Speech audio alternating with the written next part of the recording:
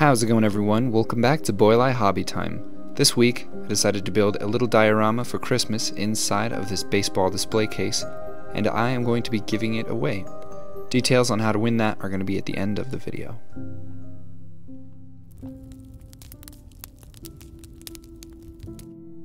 To start things off, I got out these wooden dowels, and initially I was going to cut them individually and then glue them together, and realized that was a terrible idea. So I laid them all out on some wax paper, and I used some super glue to stick them all together. That way I had one big piece of wall that I could cut into smaller pieces of wall. After I had measured that out, I took it and cut it on my bandsaw. I went online and I looked up log cabin corner joint styles, because I wanted to see what kind of joint I had recreated. And I guess this one's called the Swedish cope. I didn't recreate it exactly because I didn't carve a notch into each dowel individually. I cut one dowel up into lots of little pieces, and I glued those pieces on the end to mimic the look. This is the only corner joint style that I was actually very familiar with because of constructing quite a few cabins with this joint style when I was about 5 or 6. It was the only joint option available with Lincoln logs, so I do blame them for my lack of knowledge of any other corner joint for log cabins. I then used a cutoff wheel with my Dremel to carve out the door and the windows, and then I added the frames.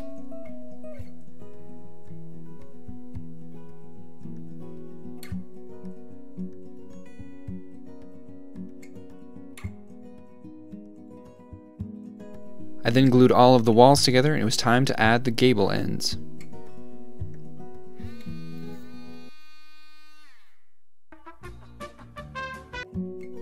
I made these the same way that I made the walls, by gluing the dowels together, and then I carved them into a triangle.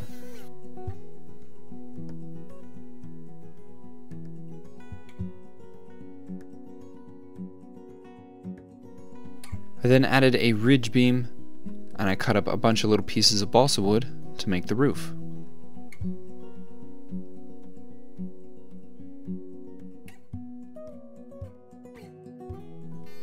I then dremeled out a little hole for a chimney pipe to pass through.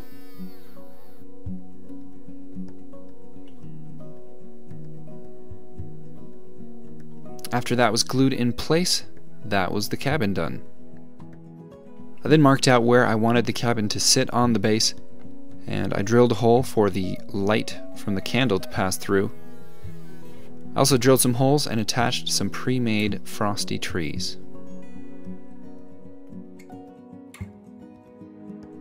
In a previous video, I printed off 2 of these guys with different faces, and had this one lying around still, so decided to put it into this diorama. I then took them outside, and I primed them with a gray spray paint. This diorama is set in the Wild Imaginary West. The cabin doesn't have any high-tech gizmos or gadgets on it. Not everything in the Imaginary Wild West will have high-tech stuff, but that's part of the charm, I think. I gave the Bigfoot a coat of white fur instead of the usual dark colors because I wanted it to be kind of like an Arctic hare and have the option of going back and forth in summer and winter. I then used some UV resin to stick the cabin down to the base, and it was time to mix up some snow. To make the snow, I mixed up some soft snowflakes from Woodland Scenics and some matte Mod Podge. I added too little of the Mod Podge the first time round, so it became kind of clumpy. But after adding just a little bit more, I reached the perfect consistency. I then smeared the snow on the roof, and in terms of frosted breakfast cereals, this would probably be most similar to the Great Value shredded wheat, as seen on this chart here. I wanted it to look like a heavy, fresh snowfall that created a winter wonderland. After the snow had dried, the last thing to do was to glue the Bigfoot in place. Once everything was secure, I put the glass topper on, and I called it good.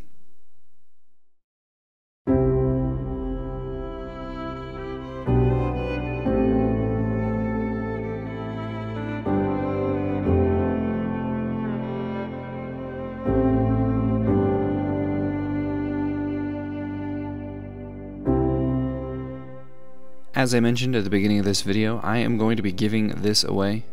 All you have to do to enter that giveaway is to comment on this video, leave a like, and be subscribed to my channel. That is it for this video. Thank you all so much for watching. I hope you enjoyed. Thank you to all of my wonderful patrons. You guys are great.